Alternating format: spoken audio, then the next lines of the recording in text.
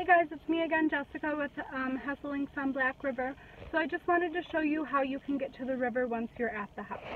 So the house is over there. There's a driveway that goes down, and then here's the driveway. Sorry, I need to get my car fixed, but I didn't want to walk down here. Okay, so the maintenance guy just freshly mowed. It's gorgeous. The gazebo, there are some kids' tubes in there. The Black River. The owners have done so much. They still have some things to do as the stumps, but all in due time. Okay, so there's the house, and then there's the play structure for the kids. You never want to drive down here when it is freshly rained, because you could sink and get stuck. There's a fire area over there and a little table. I'm just going to drive around here and show you the dock. Park it.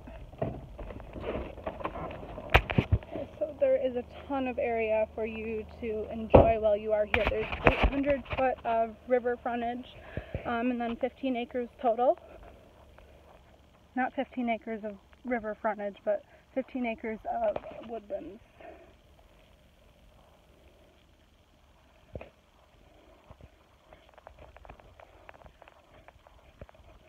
So the deepest point of the river is going to be 6 feet. So it goes from just inches, as you can see, all the way to 6 feet if you were to walk across the river. And here's the dock. It's probably not suitable for anybody over 250 pounds. And then if you head left off of the dock on your boat, excuse me, you'll eventually come to a dam, so you won't be able to go any farther. But if you take a right, you'll go to Black Lake. And Black Lake is the only lake that you can get to from this particular location. So, yeah. And then I'll walk up to the house one more time. Oh, it's a hot weekend. I'm not going to walk all the way, but you can kind of see the house over there.